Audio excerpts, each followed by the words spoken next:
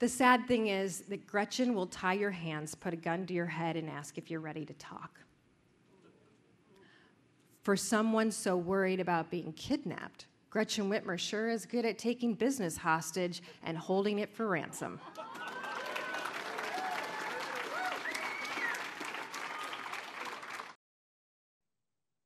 So some of you that pay attention to politics a lot on a daily basis probably reacted with shock to that. Others might think, wait a second, the kidnapping, is she saying what I think she's saying? Yes, she very much is. Tudor Dixon, real name, we checked, gubernatorial nominee for the Republicans going up against Gretchen Whitmer, who was, of course, the target of a kidnapping plot where they would have kidnapped her and then who knows what afterward. Physical violence, sexual violence, assassination. We don't know what they would have done. Tudor Dixon has now made it a part of her stump speech to mock that, to mock Gretchen Whitmer being scared of being kidnapped. That is a thing she is doing, not behind closed doors, as if that would make it right, in front of cameras, enthusiastically. And I guess we shouldn't be surprised. I guess this is where the Republican Party was always going to go. She's got other variations on this as well.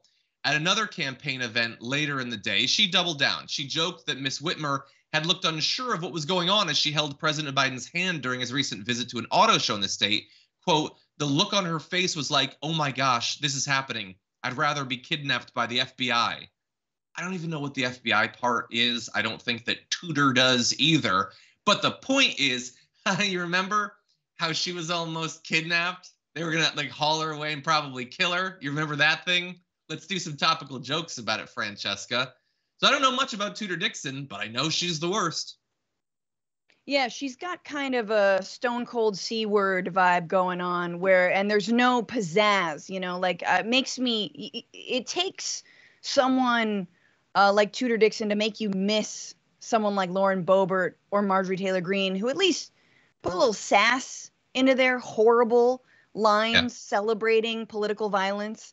But no, Tudor Dixon, just someone else wrote that for her and she spit it out. She got a laugh line and an applause. And then she was like, yes, Fembot unleashed. Like she's a frightening character. And I think it is really striking her point is about business, right?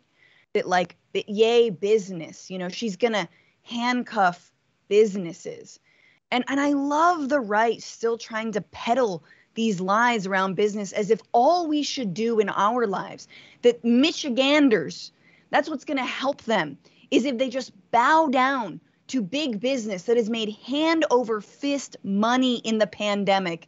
And by the way, has forced more women and mothers out of the workforce because we can't get basic things like paid maternity leave, paid family leave.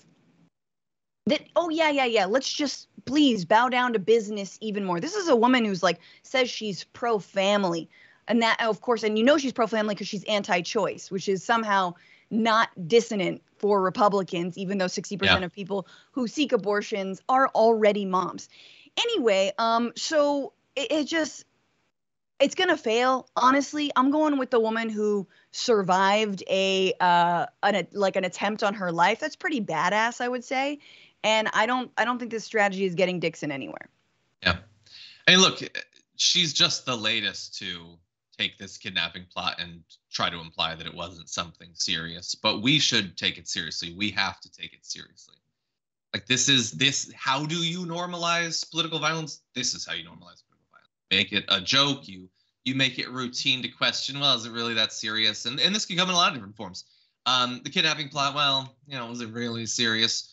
Tucker Carlson, a week ago, calling the coup, the January 6th January 6th insurrection, a nonviolent election integrity protest. My God. This is how people died. People died at that event. This is how you do it. And so I've said for a while, and thankfully this still hasn't happened. If somebody, God forbid, finally brings their AR-15 to a campaign event and guns down multiple congresspeople, if you think, well, then that's going to be a line and Fox is going to be like, oh, dear God, what have we done? What have we been encouraging? No, they will immediately leap to trying to find some way to imply that, no, secretly the guy was on the left that did it, or he was Antifa, and you don't think they're going to be making memes joking about it? About the slain Congress? That is going to happen. And this is one step along that path. A really fast statement from the campaign of Witmer saying threats of violence, whether to Governor Whitmer or to candidates and elected officials on the other side of the aisle, are no laughing matter. And the fact that Tudor Dixon thinks it's a joke shows that she's absolutely unfit to serve in public office, which is totally true.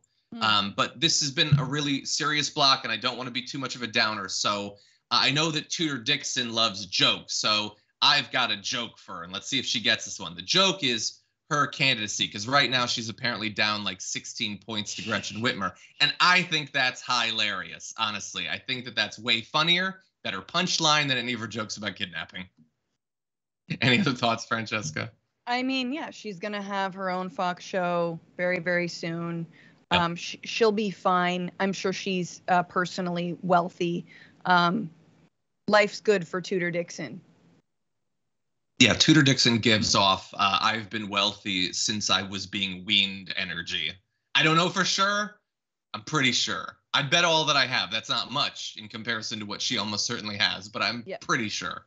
She called people the help at age. Like her first words were like, "You're fired." You know what I mean?